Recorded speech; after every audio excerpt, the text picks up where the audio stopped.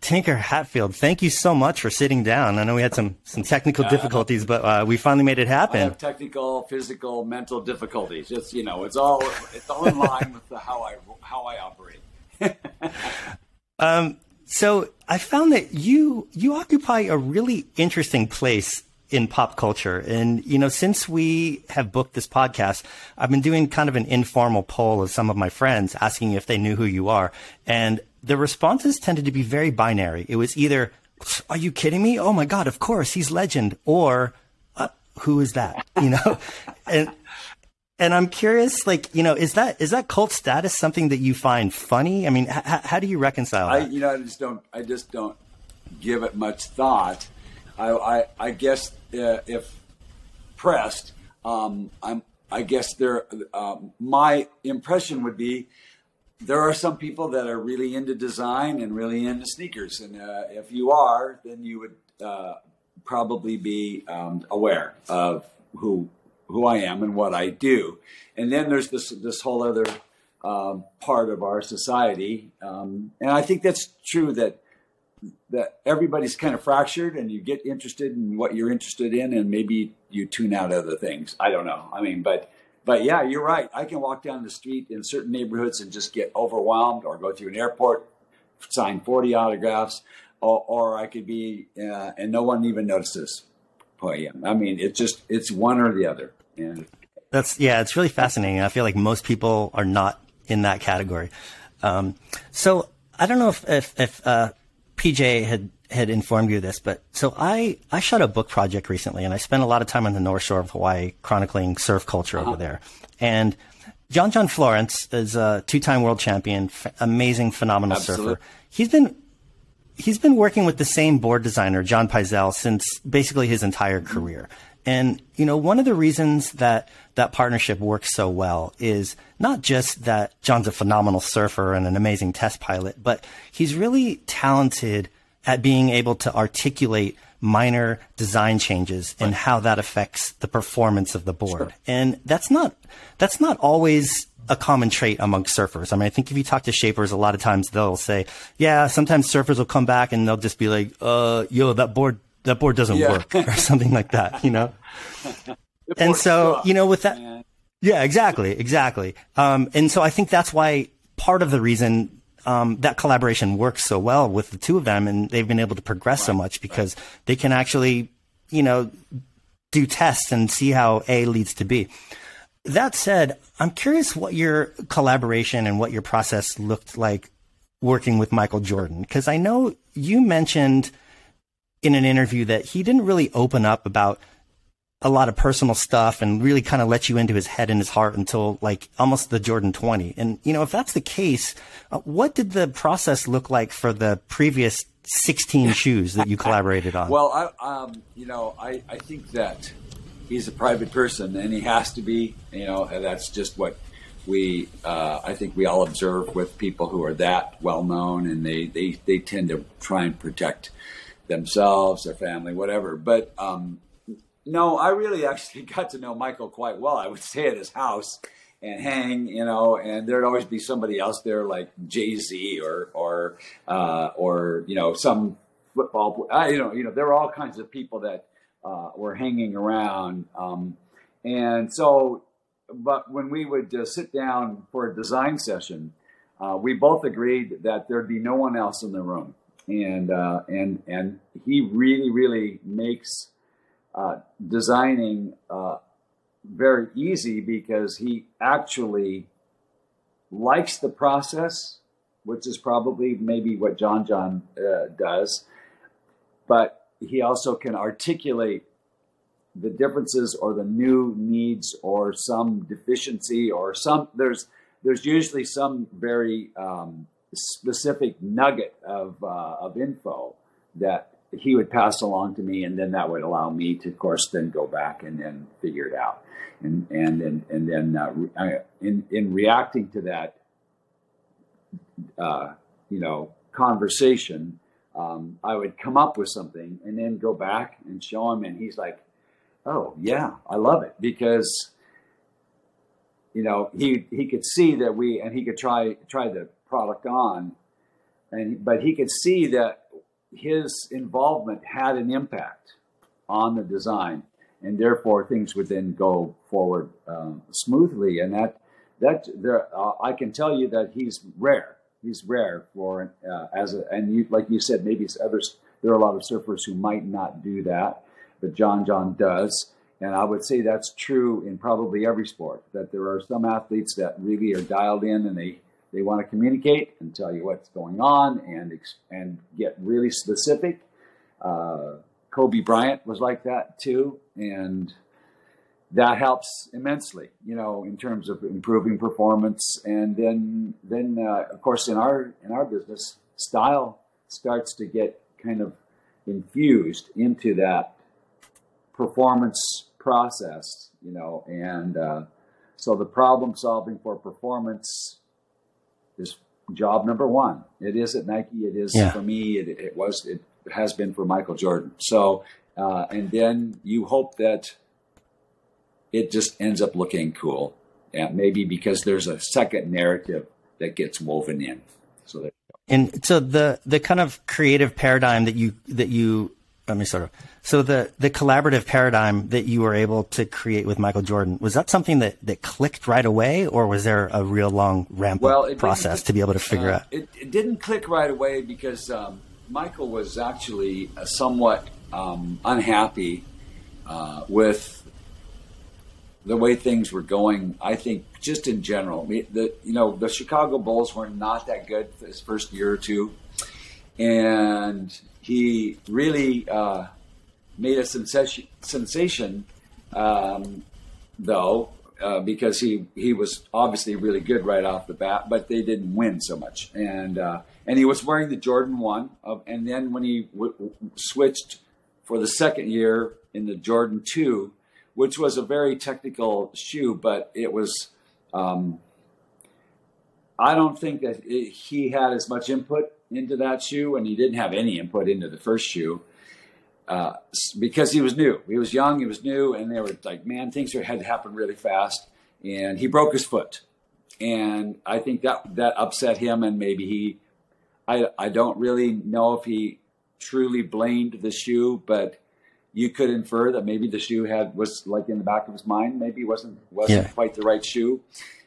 And just for the sake of the listeners who may not know, you did not work on those two shoes, correct? I did not. I was the corporate architect, but I was close with designers because I was doing work, and I would talk to the designers all the time about their spaces or their showrooms or stores or presentations of whatever. And so I knew all the designers, and I also knew that they weren't necessarily that versed in developing a relationship with the athlete to the point that the athlete was a collaborator, a co-instigator, or whatever you want to call them. And then when I was thrown into the fray to do the 3, it was really. I think everybody was hoping that I would do something that would get Michael back into good graces with Nike in his own mind. He was always in good graces from Nike's perspective, but he was ready to leave. He was ready to go to another company, and I guess my timing was good that I came up with the Air Jordan 3. And he absolutely freaked out. So that was, and the rest is history. And I guess you could say the rest is history. Although it didn't always go smooth, but we became a team after he saw the 3, and then I think every year he trusted me more and more because the shoes were just off the hook in terms of his ability to play and be comfortable, and he wanted to wear a new shoe for every game and all that stuff. And he was starting to win, and he was starting to, in the 3, which is, I don't know if your listeners care, but he was the MVP. He was the scoring leader. He was defensive player of the year. He won the All-Star dunk contest. I mean, he did everything but win a championship, in that three, which had not happened yet. I mean, which he had not won all of those things before. And so that's, it was a perfect storm. And then, again, kind of a launch pad into all those other shoes and all the championships. That's fascinating. Yeah. It was wild. So, and I think, you know what? I'll bet you, maybe when John was first working with that shaper, well, I'm sorry, his name's John Peisel. Yeah. So Peisel, by the way, I have one of those. I have a Peisel board, which is weird. But anyway, it probably took John a little bit of time to, sort of like, oh, this guy knows what he's doing. And then they develop not only a collaborative working relationship, but maybe a friendship too on top of it all. So, yeah. So, with that, on that same topic, I was fortunate enough to shoot a couple Nike basketball campaigns a while back. And while that was going on, there used to be a private store in Soho in New York where you could be invited and go in and work with designers and make your own sneaker. And I was lucky enough to be invited, and I went in. And what I found so fascinating is that most of the other people in there that were getting their shoes designed, everybody would bring these kind of inspirations and, mood boards or whatever.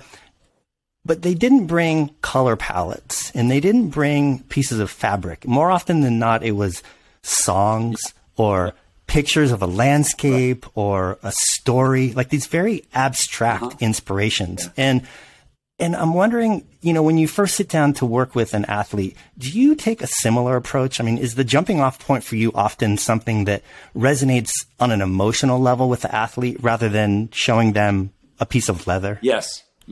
The answer is yes, because, when you're out there looking for inspiration, you're also checking the boxes off on the criteria list for performance.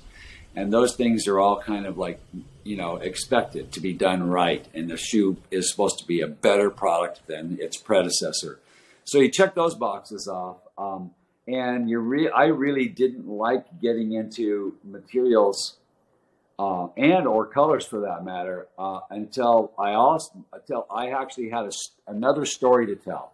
So there's two stories. One is, okay, here's how the shoe is going to be better than its predecessor.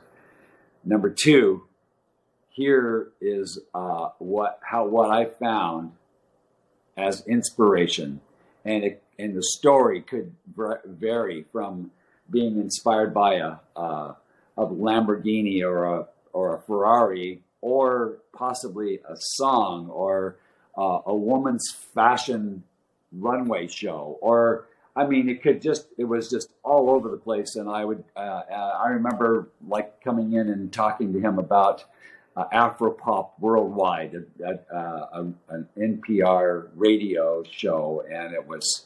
I saw just this beautiful poster in a record shop window, and that became the inspiration for how the shoe and the technology of the shoe and the performance of the shoe was going to blend with something that was going to make it also very interesting looking, And then I would get a kind of an authorization from Michael then to pursue that. And then there would be materials and there would be colors. And so it was like maybe about the third or fourth meeting down the road before we started to actually look at those more visceral things, because I wanted to be inspired by a story and then go from there. So that's fascinating. So I was reading a book recently called Flux, and it deals with these tools and strategies that you can use to kind of address and anticipate the unknowns of the future. And they gave two really interesting case studies. One of them was coffee. And they were saying in the late 60s, early 70s, your choices for coffee were basically a big tin can of Folgers or a big tin can of chock full of nuts. Like that was basically it. And they cited sneakers as well. I mean, basically you had Chucks and Keds. And in broad strokes, that was pretty much your only options. What I found, and those markets are obviously billion-dollar sectors now, multi-billion-dollar sectors. And I'm curious, or what I found most interesting about those examples is that both of those things grew to where they are today without a ton of emphasis on technology. Granted, there's been major developments of sneaker manufacturing and technique and materials, but not nearly to the extent of, let's say, a cell phone, which needed a cellular network and satellites and microchips and this big infrastructure behind it. And it seems like, with coffee and with sneakers, what was more important was, really brilliant marketing and branding, but most importantly, like the fostering of a culture behind those items. Like, do you think that's a fair statement? Do you agree with that? I think I do. I mean, there are definitely, I don't want to undersell the importance of technology as it pertains to cushioning or safety, not spraining your ankle, basically being able to play, 80 games, whatever the pros play. There's that. But I have to sort of agree with you that there's this more instant gratification around the love of sneakers. Like if you see it and it speaks to you, then you want to find out more about it, or maybe you purchase it. And I think with coffee, well, you have a great, espresso or a really great brand of coffee beans or whatever. It has a big impact on whether or not you're going to buy that again or kind of get into it. So I think when you talk about more advanced technology, and you use cell phones as an example, that stuff takes years and years and years to sort of. Apple doesn't turn out a new phone or a new iPad every 6 months or 9 months or even a year. It's usually longer than that. And our market, our consumers, they expect new stuff pretty much every season. And so you have to, I think, take a few steps forward, but you don't have usually enough time to reinvent the entire notion of what a sneaker is. And I would say that has happened. Maybe the Huarache was something like that, was really different, or maybe the Back to the Future sort of self-lacing shoes, where was a lot of new technology, and it really changed sneakers a ton.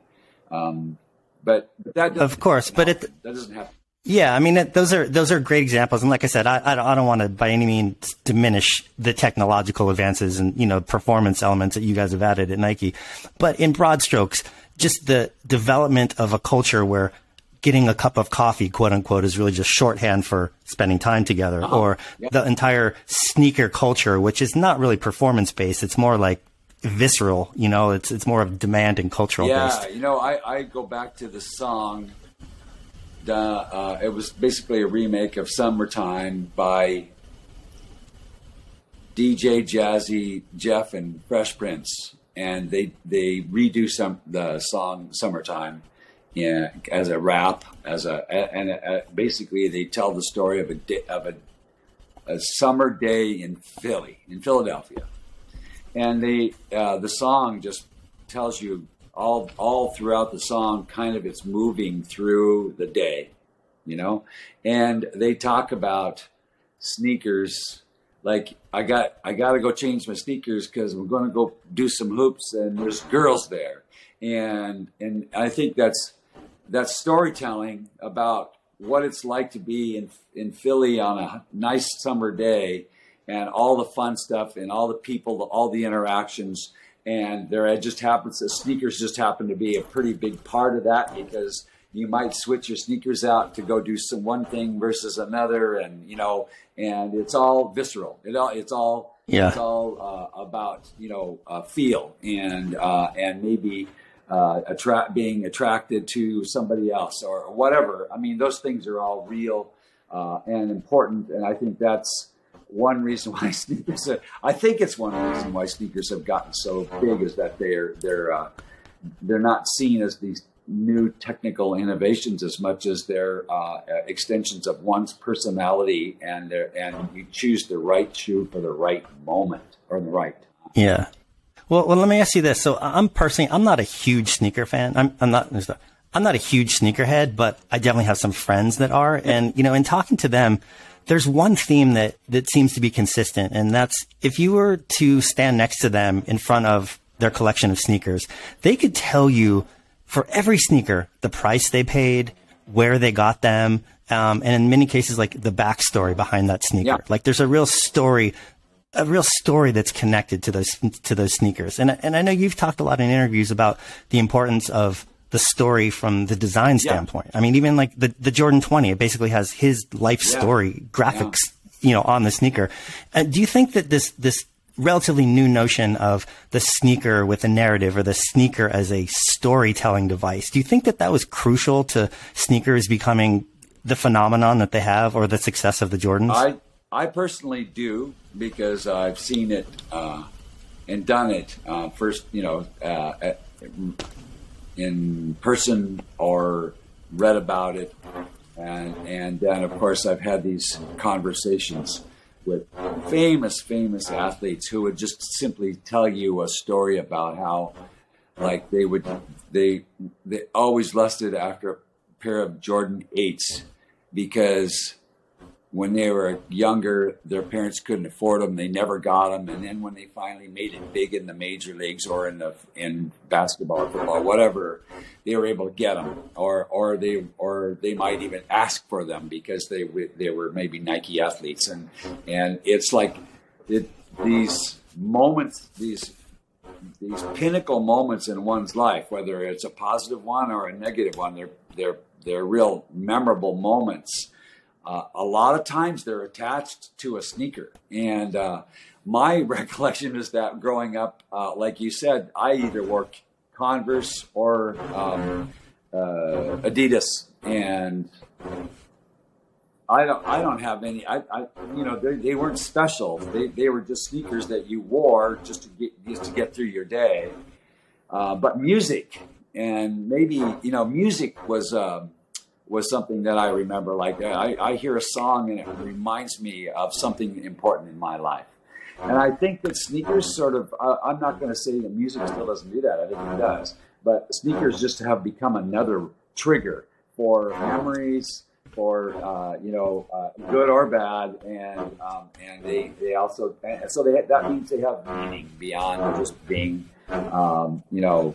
urethane foam and rubber and some kind of leather textile. I mean, can you point to a particular chapter or maybe even a particular shoe where there was a split where the sneaker became not this utilitarian thing that you wear on your feet, but like a tradable commodity, because sneaker culture and the resale market, there's like this whole world out there. I was doing some research. The Virgil Abloh one, that's an $80,000 sneaker. It's nuts. The M&M Cement 3, $65,000 for that sneaker. Yeah. Like, how did we get there?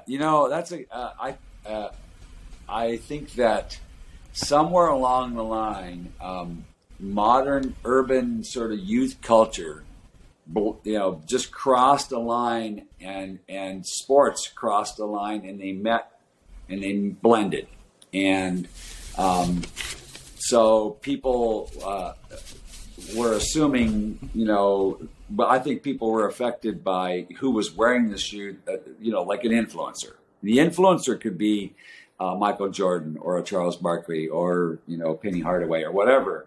But you're also the coolest guy in your neighborhood might be an influencer. And so those things kind of like affect people. They might not even, like when we would do like, let's just say a lot of times there would be focus studies done, with the new, like especially Jordans, because Jordans were always so unique that the marketing group they were unsure whether or not they could sell the darn thing. And they would do focus groups, and the focus groups generally were not successful. They were like they weren't loved. Those shoes were not loved by focus groups. But then what happened, because they're so different. But then when you saw Michael Jordan wearing them, or you saw, LeBron wearing them. I mean, you could just go down the, list, and it's still, over a long period of time. Or you saw Jay-Z wearing them on a stage or in an interview, or, it started to then change I think the way people thought about sneakers. It's like, oh, that guy is cool, or that girl is cool, therefore that sneaker is cool. And you know what I mean? It's kind of like, and it just sort of kind of blew up. And I think that, especially hip hop culture too, that, really blew up or blossomed at the same time that sneakers were. And you could say, well, sneakers partly have been augmented by the growth of that kind of hip hop culture.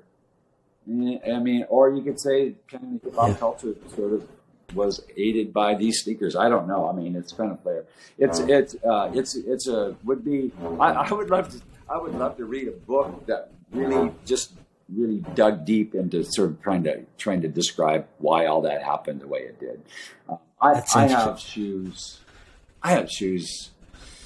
They're limited, being limited edition, or being really difficult to obtain, drives the price for collectors just through the roof.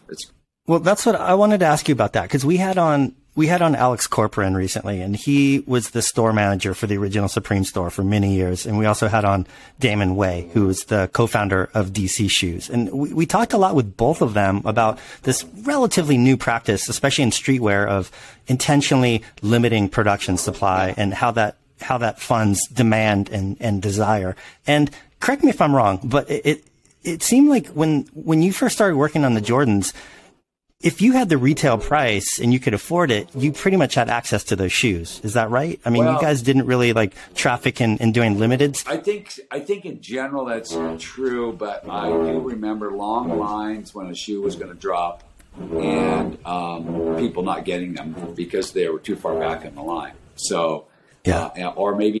But I mean, was that was incidental just because there was such demand, but that wasn't strategic on Nike's part? Strategic at all. I don't think we understood the phenomena for quite some time. We were just trying to do great performing products that happened to just also look more interesting than anything before them. You know what I mean? It's sort of like, it was, I was playing this game of, what do I think will capture the imagination of people, and what kind of stories can be told in the process as well. So.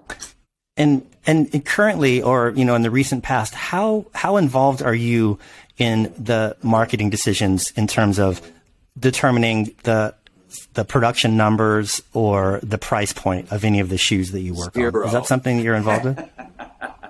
Zero. I mean, and it's kind of purposeful on my part, but also I think there's just people that know more about that part of the business. But really, I have to tell you that my strategy was I was there for the athlete. I was always there working to make a better product for the best athletes in the world, or just everyday athletes. But that was job number one. Job number two was to make them, cool and interesting, and make them interesting. And in order to, and then you might, so that's a collaborative process. And you're always thinking, well, I'm working on this right now, but this has to go well, so then I can do it again and again and again. And that, so that kind of, means that you do not want to, with any of the athletes, you do not want to be seen as a business person. You want to be seen, and you want to be to authentically be a collaborator with that particular influencer.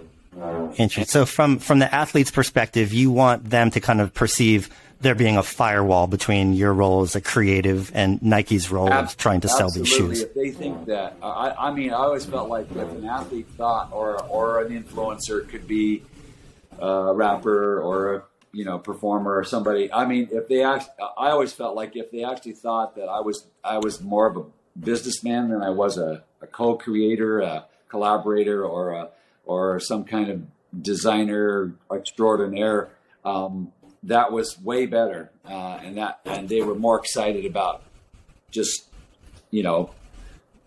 taking my calls and inviting me down to their house or whatever. And I think that had I also been part of those business decisions that could affect somebody in a very positive way or a negative way. I mean, it goes in both directions.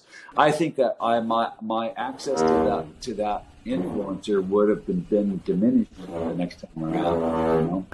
And can you cite any examples where maybe you really disagree with the way that Nike handled a shoe? Like maybe a shoe that you were very proud of, but nobody could get. And I mean, do you have like kind of a egalitarian approach that you want everybody to be able to have your shoes, or do you appreciate the kind of exclusivity that some of these sneakers have adopted? But I learned a long time ago to just let that water run under the bridge, let it go over the waterfall and not even think about it.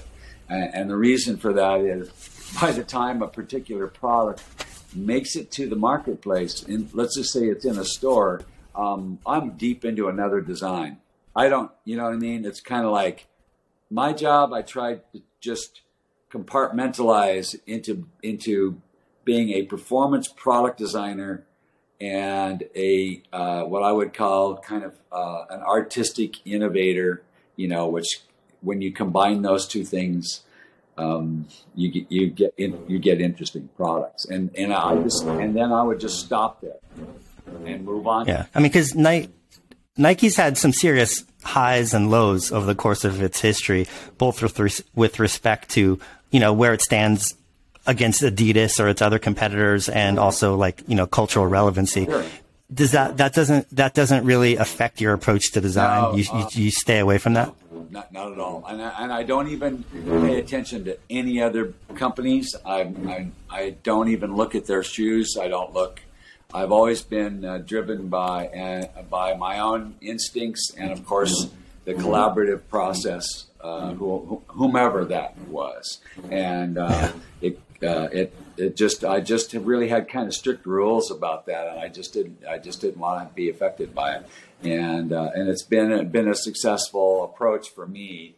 And even though in the end I might have disagreed with something, kind of in hindsight, at the time I'm too busy. I was too busy. I'm traveling around the world, I'm meeting with Drake one weekend, and LeBron James the next, and Kobe Bryant a week after. You know what I mean? It's just and I've got projects going on in all different directions, and Olympic athletes too, and it's just it was just enough. It was just plenty. I had plenty on my plate, and therefore I had to just basically let everything else go. You know what I mean? So the answer to it is I had really no interest or really any knowledge about what the prices were going to be, how many they were going to make, or what was what the merchandising group and sales group at Nike were going to do. So I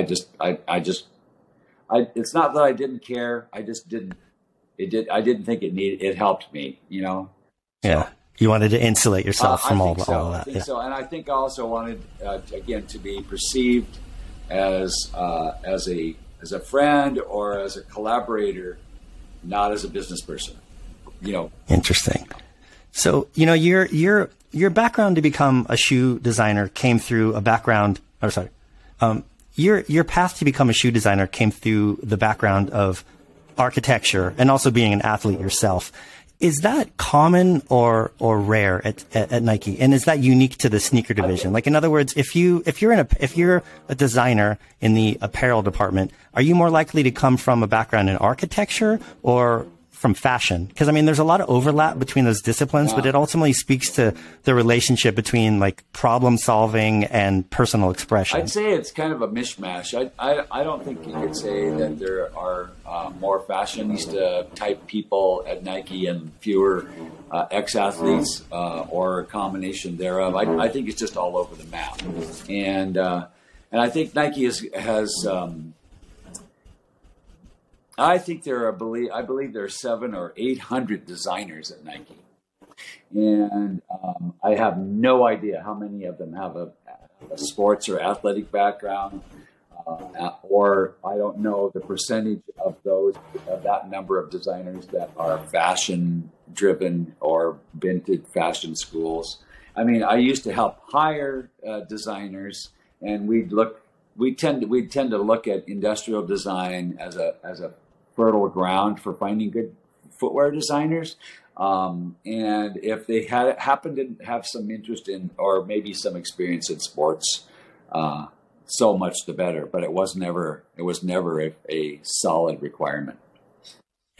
So, as someone with such a keen eye for design, I'm curious, like in your daily life, do you have examples of things that from a design perspective just really offend you? Like, just random industrial design. Like, for instance, when Damon Way was on, he was talking about he cannot stand the headlights and the taillights of the Toyota. And he's personally offended by it, and I'm wondering, do you have something similar that you encounter every day that just gets you? I don't get that emotional about it.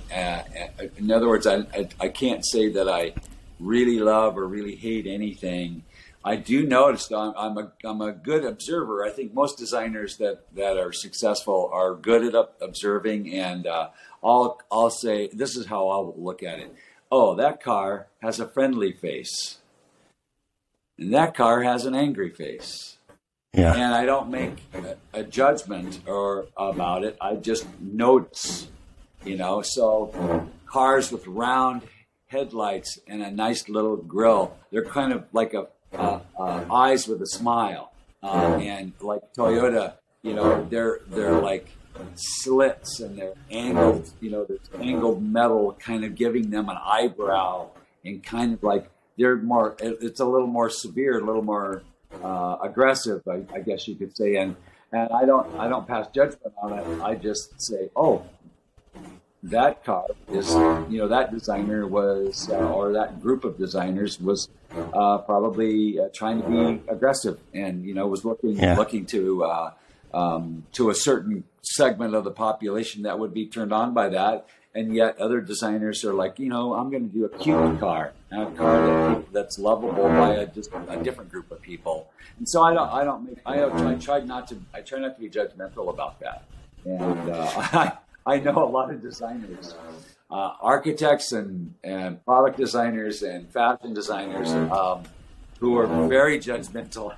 And I think maybe that helps them, but it just never occurred to me that was helpful.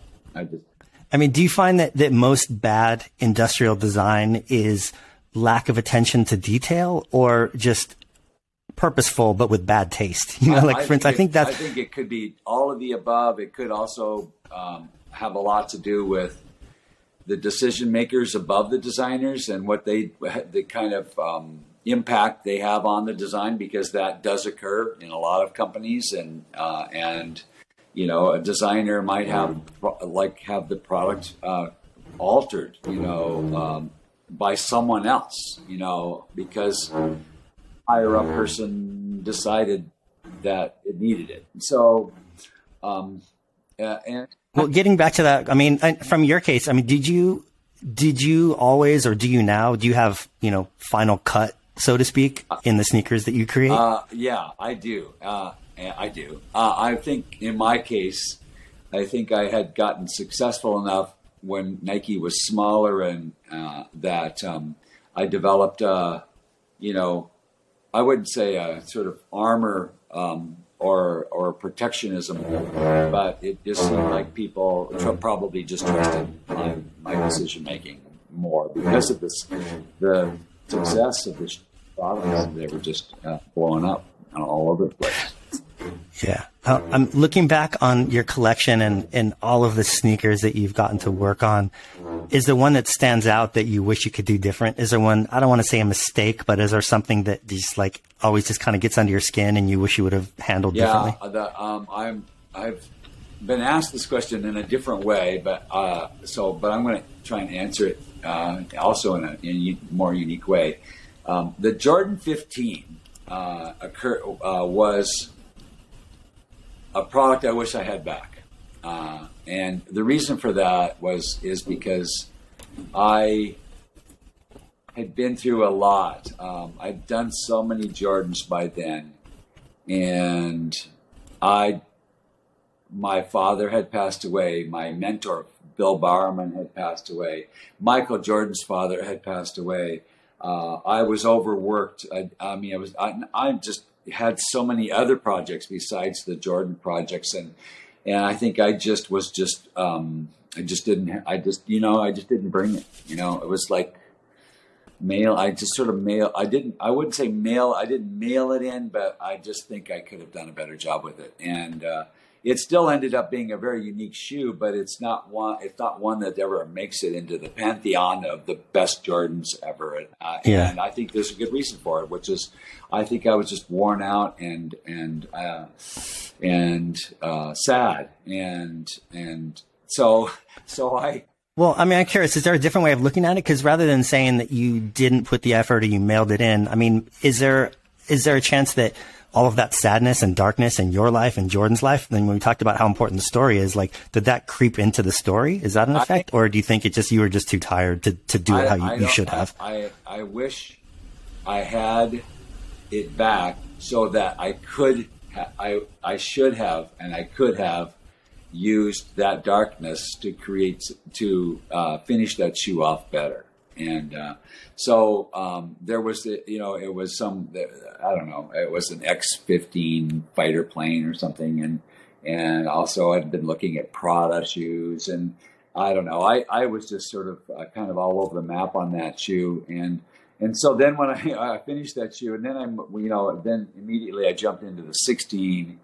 And I started it, and I realized this one was going to be an even worse situation for me.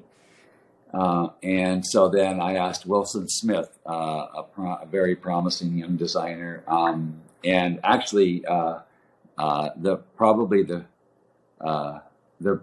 more appropriate person to sort of pass the torch to at this point, and he did the 16.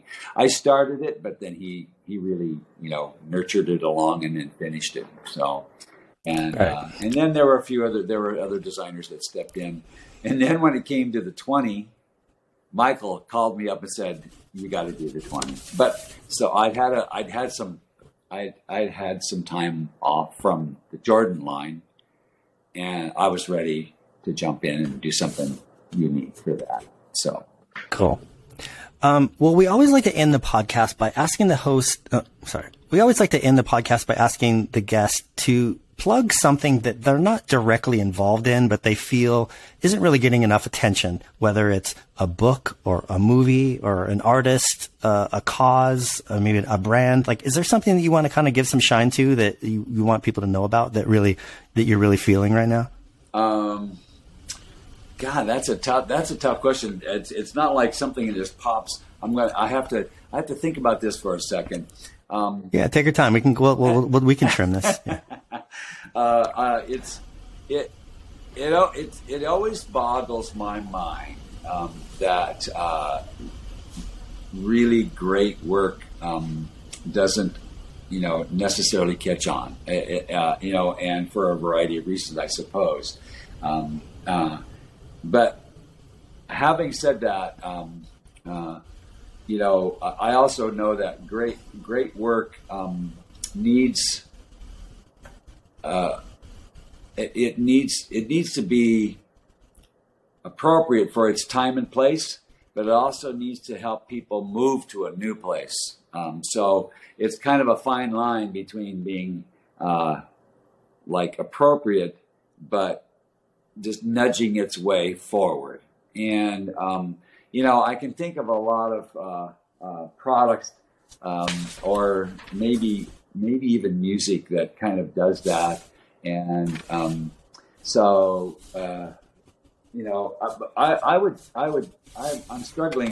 but I will tell you that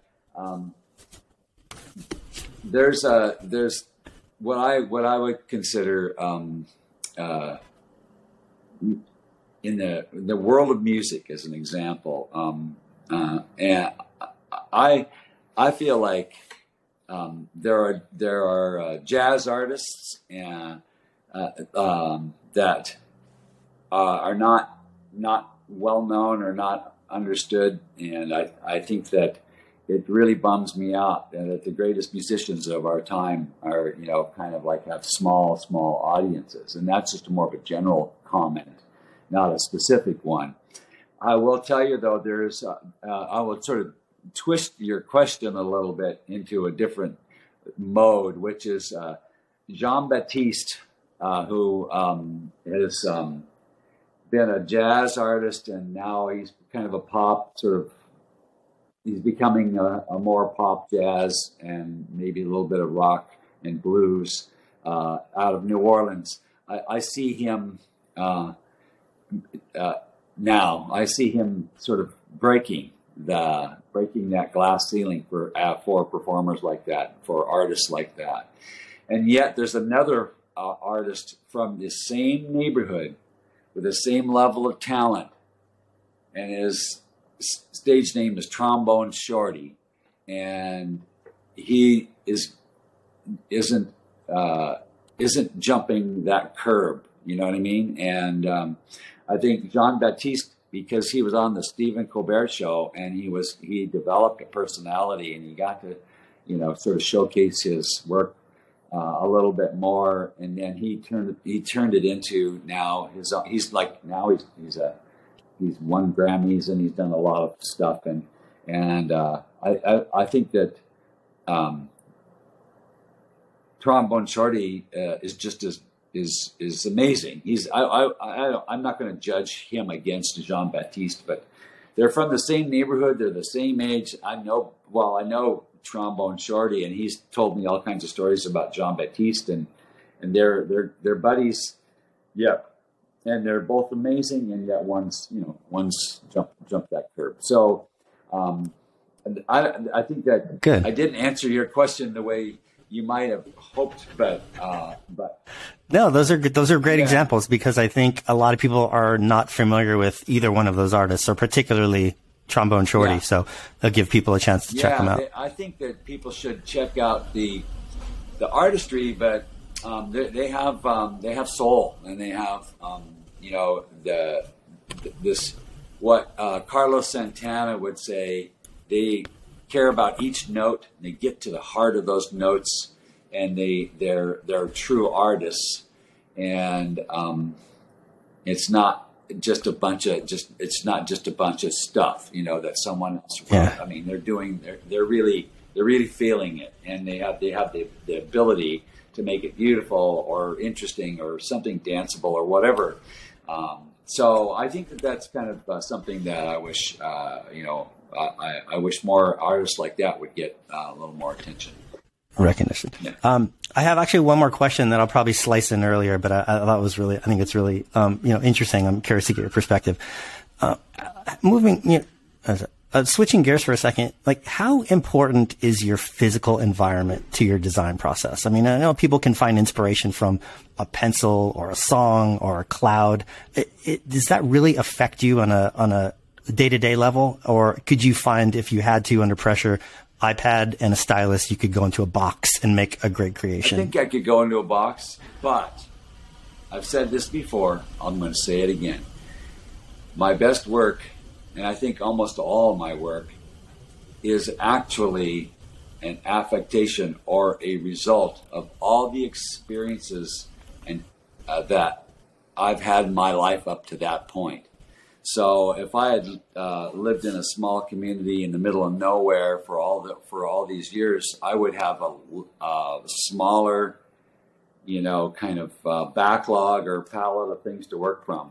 And so I am purposefully a world traveler. I'm a participant in all kinds of crazy sports. I'm usually in and out of the hospital because I get injured for doing crazy stuff, and I'll try anything. I'm a bad surfer, and I've had some hold downs, and I shouldn't be out, all that kind of. But, all of those experiences, or going to a concert and listening to somebody very weird and unique, all of those things just end up in my subconscious mind. And when I sit down to design, I believe that those experiences affect whatever I draw, whatever I think of. And so if I'd been in a box all these years, I'd have precious few things to be working from. So you can go into a box, but it's all of those resources from the entirety of your life that you can call upon when you're actually putting pen to paper. Because now I could go into a box because I have a pretty good backlog. But I think really, if you want to stay relevant as you get older, I'm 70 years old, and people are like, "What? You're that old?" I mean, they can't believe it. And I'm like, "Well, I'm 70, but I do stuff alongside 30-year-olds or 25-year-olds, and I go to rap concerts. I mean, I